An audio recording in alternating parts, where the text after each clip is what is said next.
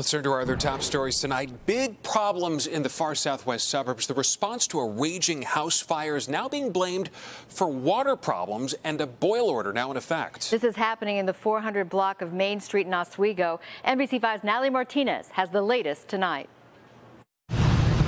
A fire at the historic Pillars Mansion in the village of Oswego about 10:30 Wednesday morning. We did run into water issues. Clearly this main here with the small hydrant across the street, it's one of the last 4-inch water mains left in the village, so it's one of the smallest water mains we have. So we did have some water supply issues on our initial attack, and we ended up laying 800 feet of 5-inch hose down the other road to a separate water main system so that we could actually get a decent water supply. It's emotional for neighbors like Sherry who drive by longingly every day. You come by every night, you glance at this house.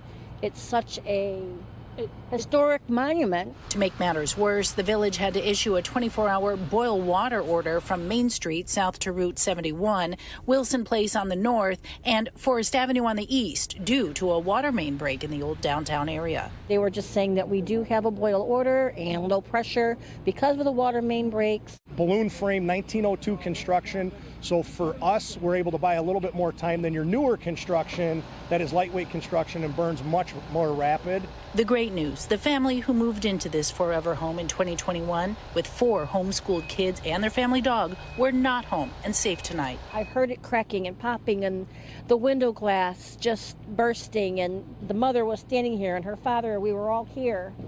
And it's just very sad. Longtime neighbor Bud Bieber was rolling on his drone. The second floor had collapsed, and the fire guys were pulling that out into the driveway.